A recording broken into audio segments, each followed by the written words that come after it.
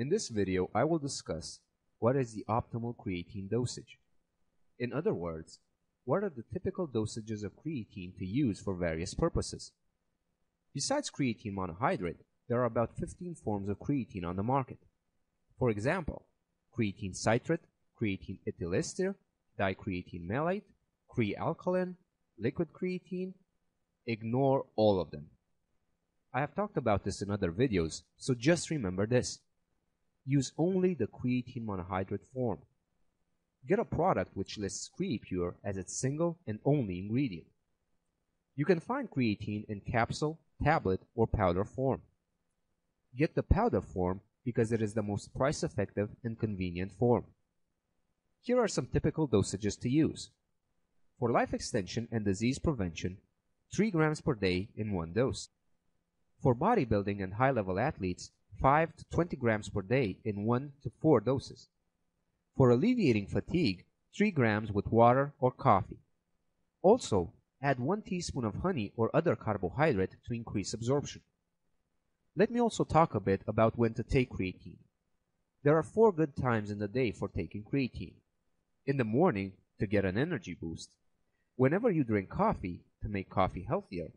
Before exercise, as a pre-workout drink, and after exercise for speeding recovery. I recommend taking creatine in the morning with your coffee and other supplements and then going about your day. The best way to take creatine is to just add a teaspoon to your coffee.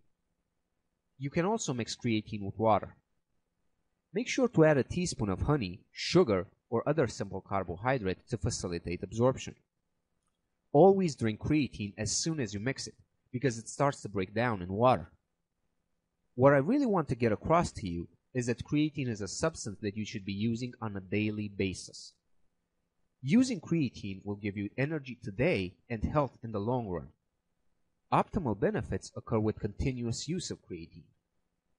Imagine that, a substance that you just scoop into your coffee and it makes you stronger, faster, smarter, and protects you from Parkinson, muscle wasting, heart disease, and so much more. See my video, Benefits of Creatine, for a more complete list. Creatine is highly recommended for older adults, and it is very safe and completely non-toxic. In this video, you have learned what is the optimal form and dosage for creatine, and you have also learned how to use this agent most effectively.